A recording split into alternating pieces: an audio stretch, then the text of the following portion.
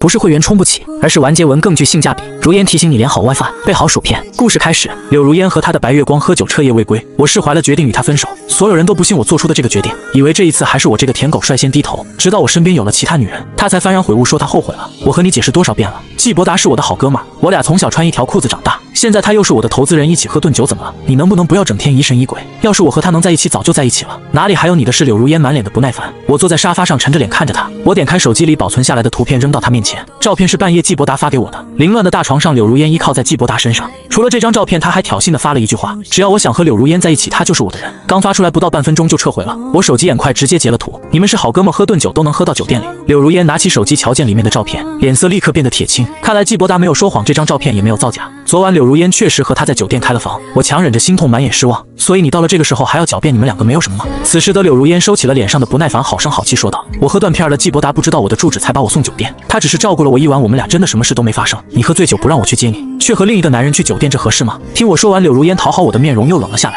说来说去你就是怀疑我，那这个婚我想也没有结的必要了。话音刚落，柳如烟就反应过来，刚想解释说错了话，我直接打断他，好啊，我们还是不要结婚了吧。我平静地看着他，他沉默了2秒，脸上又泛起我熟悉的嘲讽。柳如烟显然不相信我是来真的，或许是过去提分手太多次又和好，他早就不以为然。我又认真地重复了一遍，不结了，我们分手吧。这已经不是柳如烟第一次用不结婚来敲打我了，自从2年前季伯达回国投资柳如烟的公司开始，我们的婚期就一直在往后延，因此我们爆发过无数次争吵，赌气说分手的话也不是1次2次，但只有这一次我当真了。可柳如烟显然并不这么认为，她冷笑，分手就分手，你还赖在这里干嘛？我起身进了卧室，很快便推出一个行李箱，这是昨晚上我看到季伯达发来的照片后就整理好的了。柳如烟见状，脸色一下子难看起来，我拉着行李来到她面前，望着她因为宿醉而略显憔悴的脸，叹了一口气，你胃不好以后少喝点酒，解酒汤的料包我分装好了放在厨房的柜子里，你常吃的几种营养补充剂载够了。柳如烟冷笑着打断我的话，既然要分手还假惺惺的说这些做什么？我不想再看到你，现在立刻马上滚出去。我深吸一口气，拉着行李箱走过她面前，柳如烟再见。大门在我身后哐当一声用力合上，巨大的声响足可见柳如烟有多生气。在小区门口我遇见了季伯达，毫无疑问柳如烟是他送回来的。他坐在迈巴赫里，见我拉着行李出来，便下了车挡在我面前，满脸写满了戏谑，这不是沈川吗？终于被如烟扫地出门了。我冷冷瞥他一眼，不予理会，可他偏要凑过来挡住我的去路，继续喋喋不休地羞辱我，像你这样靠着如烟吃软饭的男人根本就配不上他。我实在受不了，停下脚步冷笑，是我配不上你，和他倒是蛮配的，祝你们俩甜甜蜜蜜百年好合。我招手拦了一辆出租车，从后视镜里看到季伯达冲着我离去的方向呸了一声，然后便忙不迭地冲进了小区。我自嘲一笑，多深情的竹马呀，恐怕季伯达一直守在这里，就等着我和柳如烟发生争吵，然后好出现当知心大哥哥呢。可曾几何时，柳如烟面对我从来不会有这样不耐烦的模样。我和柳如烟相识在大学的话剧社团，如果不是柳如烟在高台上踩空掉下来，我在下面接了她一把被砸断了胳膊，恐怕我永远不会和她产生交集。在我住院养伤的期间，她时常过来探望我，久而久之我们就在一起了。那个时候柳如烟还是个撒娇爱俏的小女生，很难和如今杀伐果决心肠冷硬的女总裁形象联系在一起。她从什么时候变成这样的呢？大概是我们大4那一年，柳如烟的父亲突然领回了一个私生子，这让顺风顺水惯了的柳如烟第一次尝到了什么叫打击。她第一次发现自己仅仅因为是个女儿，在父亲眼里不配成为继承人。柳如烟感到了前所未有的危机感，她不愿意把父爱分摊给其他人，更何况还有财产。可这个私生子光明正大的站在柳父身边，而柳如烟被父亲打发到女人堆里，聊一些无关痛痒的娱乐八卦。那天晚上她跑来学校宿舍找我，她滚烫的眼泪浸透了我的衣裳。那晚她哭着对我发誓，绝不会让私生子夺走她的一切，我要让所有人知道我也可以闯出一番事业。至此之后，柳如烟一改往日纵情享乐的咸鱼心态，开始了创业。但创业很难，直到她连番遭遇挫折，柳父斥责她胡闹，为她安排了门当户对的公子哥相亲，准备将她嫁出去联姻。柳如烟以死相逼，争取到了最后一次创业的机会，如果不成功，她就回来听她爸的嫁人。所以当初创业，柳如烟不只是为了争口气，也是为了争取和我在一起的自由。我不能否认那个时候的柳如烟很爱我，所以为了我们的感情能有个结果，她拼尽全力也要在父亲的压迫下站起来，为我们的感情撑起一片小小的天地。于是我也义无反顾地投身在她的事业中。我其实有时候也想不通，我和柳如烟为什么会变成现在这样。就在交往第7年的时候，季伯达回国，屡屡给我发意味不明的短信。我一开始是愤怒的、嫉妒的，但和柳如烟争吵过几次后，看着她不以为然的神情，让我宛如兜头浇了一盆冷水。与其说季伯达的存在让我感到介意，不如说是柳如烟这种态度让我几乎再也感受不到她的爱意。季伯达的出现仿佛揭开了我们感情中的最后一块遮羞布。坐在出租车上，我看着快速闪过的街景，突然释怀。或许我和柳如烟缘分也仅此而已。离开柳如烟的当天，我便提了离职。其实这也就是走个过场罢了。这家我和柳如烟白手起家一起壮大的公司里，我早已被架空。人力总监李飞在系统里收到我的离职申请后，立刻给我打来了电话。沈总，离职的事你和林总提过吗？他似乎以为我提离职是在开玩笑。也是李飞是柳如烟的大学同学，一直认定我是个不怀好意的凤凰男。这么些年来，他没少提醒柳如烟要注意我。办离职报，我和柳如烟已经分手了。李飞在电话那头的呼吸顿时止住，良久他才试探着问我：沈总，你不会是在开玩笑吧？你们都订婚了，我还等着吃你们的喜糖呢。我冷笑起来，这个李飞见风使舵的本领越发炉火纯青，当着我的的面总是起哄说要吃我和柳如烟的喜糖，背地里没少劝柳如烟拿捏我。甚至季伯达出现后，他还主动给他创造各种同柳如烟见面的机会，这不是如你所愿吗？以后撮合柳如烟和季伯达不用藏着掖着了。我前脚刚挂断李飞的电话，后脚柳如烟就给我打电话，我拒接，紧接着便收到他的数条短信：沈川，你来真的，你适可而止，别再胡闹了，否则我真的会当真。如果你是主动离职，我这里可没有补偿，公司的1分1毫你都别想拿走。我自嘲一笑，和他相恋7年，他难道真的以为我是贪图富贵的凤凰男，用金钱就能拿捏住的人吗？随便你，我不在乎。我的这条回复让他瞬间消停，之后柳如烟再也没有给我打过电话，而则我如愿以偿的拿到离职书，然后转头便入职了云川科技部门。为了欢迎我的正式入职，直接预定了一家高级私厨，恰好是我约了柳如烟好多次，她答应了却屡屡爽约没去成的。更巧的是，在这里我竟然见到了柳如烟，她和李飞及几个我十分眼熟的闺蜜坐在包厢，季伯达是里面唯一的男性。如烟，你真的和沈川分手了？他真1分都没有要就离开了。听见我的名字，我忍不住停下了脚步，偏头往里面看去，柳如烟眼中闪过一丝阴霾，季伯达则在一旁叹气。我和如烟关系好，沈川总是疑神疑鬼，搞得如烟压力很大。分了也好。柳如烟神色厌倦，没有说话。是啊，分了也好，沈川他家境太一般了，要不是拖着如烟创办了若水科技，恐怕林叔叔根本连个正眼都不会看他。沈川自己也没什么本事，这2年都靠着如烟就一个软饭男。要我说，如烟这7年的青春都浪费在沈川身上，分手的话该向他要补偿才对。沈川好不容易才扒拉上如烟条件这么好的，怎么可能轻易放手？要我说，如烟再晾他1个月，他就该像条哈巴狗一样摇着尾巴回来求和了。一句话惹得大家笑了起来，唯独柳如烟和李飞没有笑。李飞不知道在想什么，好像神游天外，而柳如烟默不作声的一杯接一杯的喝酒。季伯达则在一旁有些担忧地看着他。我看见这一幕，心如止水，离开了他们的包厢门口。新同事们非常热情，我是空降过来的总监，本以为部门同事怎么这也要给我个下马威，却没想到他们竟然是真心实意的在欢迎我，免不了一顿恭维。川哥可是被老大重金挖过来的，以前在若水科技就是技术大牛，我们云川科技一定能让川哥宏图大展。被新同事这么吹捧，老实说我有点受宠若惊。这里的团队氛围和若水完全不一样。我以前在若水科技当联合创始人，同时也是公司的 CTO， 职位看似光鲜亮丽，但大头股份都在柳如烟那里，他才是公司的真正话事人。其实创业伊始，我们2个对公司的经营理念就不太一致。我想的是好好打磨产品，一步一个脚印走踏实。柳如烟不同，她背负着柳父那边的压力，想要的是最快时间获得金钱和投资，所以她是什么产品火爆就想做什么。我们常常为此争论不休，但真正让我们矛盾凸显的，还是2年前的一场立项会议。柳如烟看到了市场上智能家居的火爆，马上要公司抢占市场。可若水本身是做智能仓储物流起家的，将时间和金钱投入另一个行业，无异于在摧毁从前打下的基础。我们私底下开始频繁爆发争吵，最严重的时候战火甚至蔓延到了公司。他曾在办公室朝我拍桌怒吼，丝毫不顾及我的颜面，指着公司大门叫我滚蛋。沈川，你别以为管着技术人员就可以和我叫板，因为你是我的男友，我才让你在这个公司，否则你这样的资质根本不配在若水。为了教训我，柳如烟听从李飞的建议，有意无意的利用人力和财务向我主导的部门施压，不是今天折腾我的人去搞员工培训，就是明天打回预算报告，说要降本增效。那段时间跟着我的人走了很多，整个部门氛围十分压抑。后来新进来的员工基本都站在了柳如烟那边，在柳如烟的折腾下，我甚至开始怀疑我自己的能力是不是真的德不配位。之后随着我的权力被逐渐架空，我成了公司的一个摆设，一个边缘人物。柳如烟重新立项，再也没人反对，公司开始将大笔资金投入到智能家居产品的研发中，而后续资金不足的问题也被归国的季伯达给解决了，他成了若水的最大投资人。对柳如烟来说，他就如同天神一般从天而降。从那以后，柳如烟便对我越发不耐烦起来，也是从那时开始，有不少猎头来联系我，均是为云川科技来挖我的，但我当时对柳如烟尚未死心，所以通通都拒绝了。不过让我没想到的是，这2年云川科技一直锲而不舍地向我抛橄榄枝，是以在和柳如烟分手的当天，我便选择接下了云川给我的 offer。现在看来，这是一个极其正确的选择。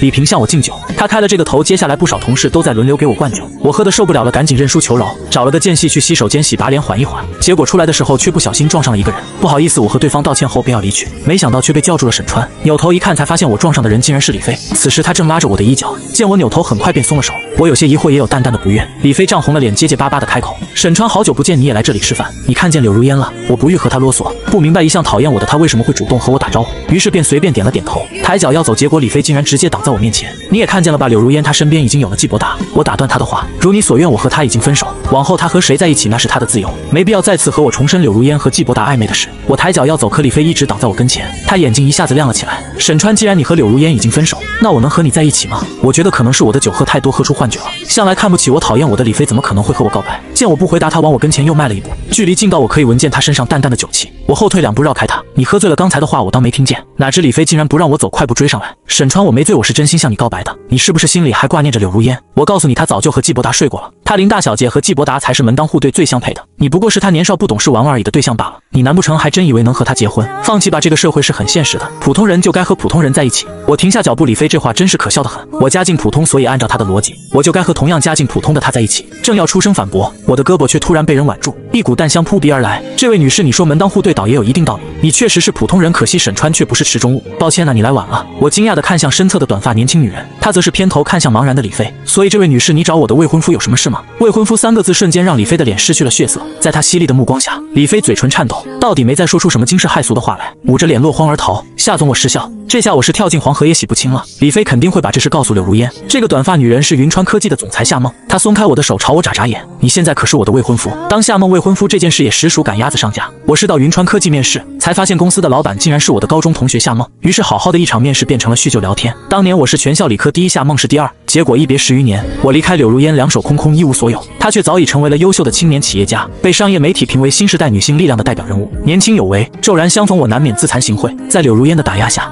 我其实对自己的能力产生了很大的质疑。在见到夏梦的第一眼时，我甚至怀疑她是不是因为看在老同学的面子上才给我份工作，没想到她却让我不要妄自菲薄。沈川，我是个商人，我不会让无才之人坐在这么重要的位置上，否则我为什么连续2年都要请猎头去挖你呢？当然是因为我认可你做出来的产品，我曾深刻研究过你们公司的产品，若水没有重视售后的项目维护，导致你们的市场反馈不是很好，但这是后续项目管理上的问题，而不是你负责的研发问题。我相信你的能力，在我的公司可以得到最大化的发挥。我已经很久没被人这么肯定过了，内心很受震动。正在我们相谈甚欢的时候，夏梦背后的雄厚资本，也就是他老爸，突然闯进了办公室，他大声嚷嚷着要夏梦去相亲。夏梦烦不胜烦，便一把拽住我，一边向我使眼色，一边同夏父宣告我是他的男友。于是我便莫名其妙地成为了夏梦的男友，并在不久之后升级成了未婚夫。我和夏梦说笑着回了包厢，酒足饭饱之后，我们一群人热热闹闹出门，正巧在饭店门口撞见了柳如烟和季伯达一行人。不巧撞见的还是季伯达和柳如烟的告白现场。只见季伯达单膝跪地，手捧一束鲜艳的红玫瑰，深情地望着柳如烟。如烟，我是专门为了你回国的，这2年我看你一个人单打独斗，在商场上站稳脚跟一路走过来太不容易了，做我的女朋友吧。柳如烟的闺蜜们纷纷起哄答应她。柳如烟眉头微微一皱，表情有些惊诧，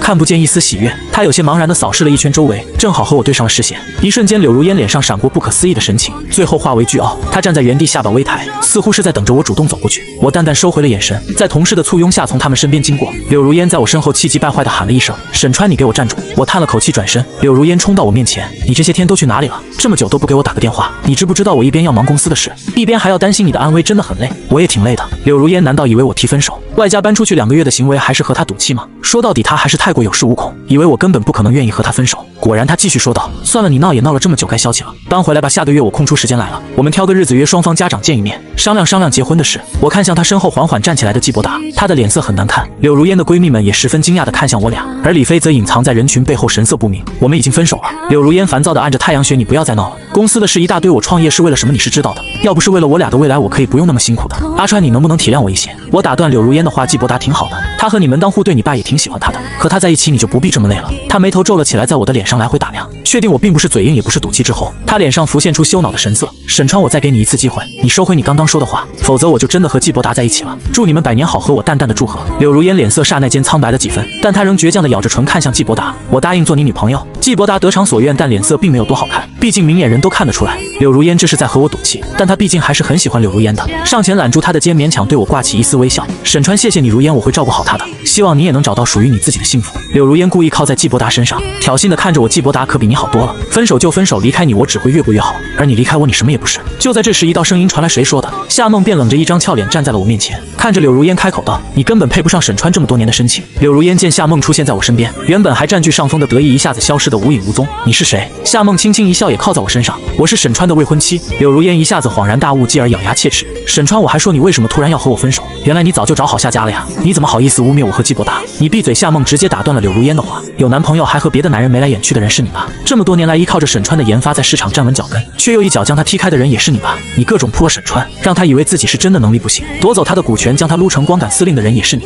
你就承认好了，你才是最先移情别恋的那个。”柳如烟脸色难看，夏梦视线扫过柳如烟身后的那几个闺蜜，见到李飞，她顿了顿冷笑：“说起来，你打压沈川，将他从公司架空，想必是听了你这个好朋友兼好下属的话，太可笑了。沈川和你在一起7年，你不相信沈川，却信身边的一些小人。”夏梦拿出手机，点开一个视频扔给柳如烟：“你好好看看你是怎么被你的人耍弄得团团转的。”手机里传来声响。正是之前在饭店里李飞堵住我告白的声音，李飞整个人都石化了。同样石化的还有死死盯着手机视频的柳如烟，他还听到了后面李飞对他的诋毁。视频放完，他不可置信地看向身后的李飞。李飞见柳如烟怒视着他，眼一闭，破罐子破摔，我是喜欢沈川怎么了？柳如烟冲上去扇了他一耳光，你怎么敢？沈川他是我的男朋友，但你们分手了不是吗？在柳如烟面前一直唯唯诺诺的李飞突然硬气了起来，你们分手了，我凭什么不能告白？柳如烟气得脸色发白，可你一直在挑拨我和他的关系，是你说的沈川在公司的权力太大了要打压，是你说的研发部的人只认他不认我，是你说的沈川就是个凤凰男，和我在一起就是为了跨越阶级。李飞冷笑起来，柳如烟你要是真的一心一意对沈川，也不会被我挑拨，说白了你自己内心不也是这么想的吗？柳如烟被他堵得哑口无言，气得还要伸手再打他几巴掌。季伯达将他拦了下来，如烟你冷静点，我要怎么冷静？我掏心掏肺的对他，他竟然撬我墙角。李飞我告诉你，从现在开始你被开除了。我不耐烦看他们姐妹反目撕逼的烂俗戏码，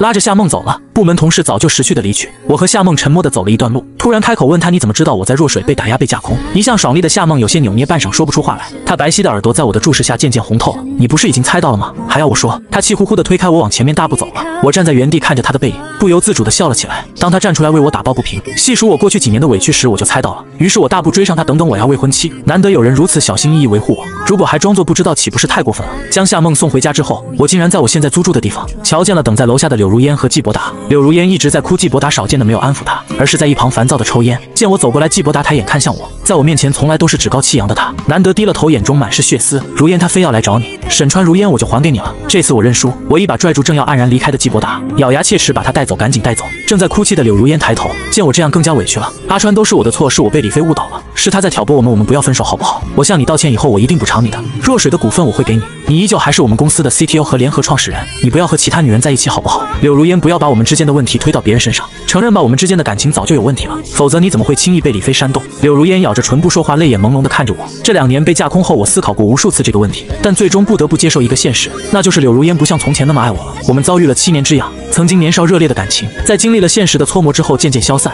我们中间隔着的不仅仅是季伯达，还有理念的不合、父辈的压力，周围人的不看好。或许在这2年里，我对柳如烟的感情也早就淡薄了，所以才能这么快的释然。你现在对我只不过是不适应，好聚好散吧。那晚我当着季伯达的面把一切说开，他依旧像听不懂一样重新缠上了我。他甚至笃定夏梦是我找来气他的，是为了让他吃醋的工具人。柳如烟几乎每天都要来我的住处蹲点。阿川，我知道你是想让我重视你，我现在知道了，当初我和季伯达走得近，你有多难过了。是我不好，现在我也尝到了这个滋味，是我罪有应得，但你不要放弃我好不好？我烦不胜烦他这样缠着我，我还怎么光明正大的追求夏梦呢？现在我有了喜欢的人，我想开启自己全新的人生。柳如烟，我说过了好聚好散，你再这样缠着我，我当初能和你一起创立若水也能毁了它。作为联合创始人，没有人比我更了解这家公司。如果柳如烟再这样纠缠不休，我真的考虑要找若水的竞争对手合作了。柳如烟听出了我的言外之意，公司还是在她心中更为重要。在我放出了狠话之后，柳如烟就减少了对我的纠缠，但消息骚扰还是免不了的。不过若水科技到底还是出了事，被柳如烟辞退掉的李飞心怀怨恨。当初作为他的心腹，李飞也接触了很多公司的核心资料，被开除后，他便将这些资料转手卖给了其他竞争公司，导致若水好几个项目都黄了。柳如烟作为 CEO，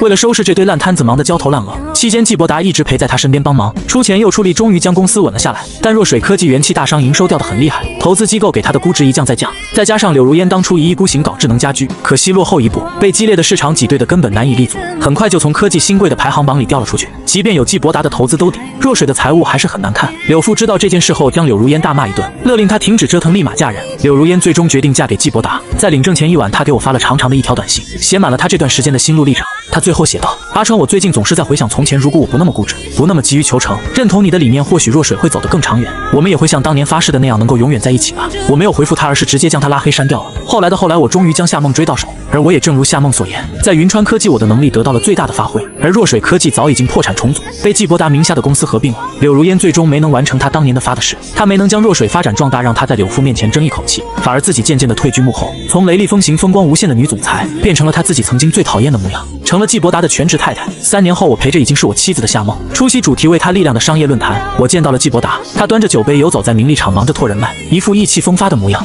而他的太太柳如烟则在太太圈里聊着八卦和家长里短。几年不见，他臃肿苍老了许多，脸上也不再有当初的要强和倔强，而是挂满了虚情假意的恭维。据说柳父后来立遗嘱给了他不到10%的股份，其他全归了私生子的弟弟。他已经彻底没了依靠，只能仰仗着季伯达生活。但季伯达和他似乎也同样遭遇了7年之痒，曾经情深似海的竹马身边也多了许多女人。夏梦见我注意到了柳如烟，悄悄在我耳边说道：“他这些年忙着逗小三小四，日子过得挺糟心的。你瞧他当初最怕你拿走公司，结果最后还不是落入季伯达手里，成了个金丝雀。他这下场你满意不？想什么呢？都是些过客，我并不在乎。”我笑着揉了揉夏梦的头，过去的早已过去，对我来说，经营好当下的生活才是最重要的。